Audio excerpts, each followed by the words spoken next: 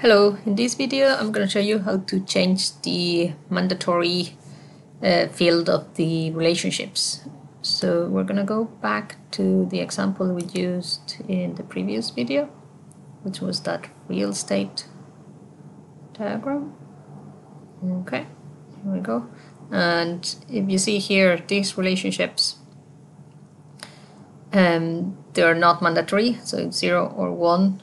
Whereas up here we have at least 1 and at most 1, and this one here is also optional.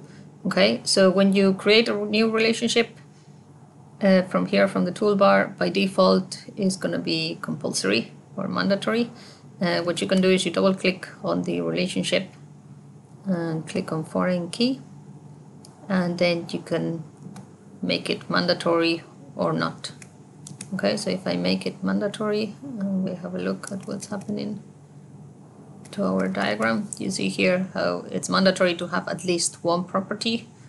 So it's either it's at least 1 and at most 1. If I get rid of it, it takes a bit to update, but that makes it optional. Okay, and actually in this case they both need to be mandatory. So I'll close here, and here you need to have at least one owner for the property, so I need to click it.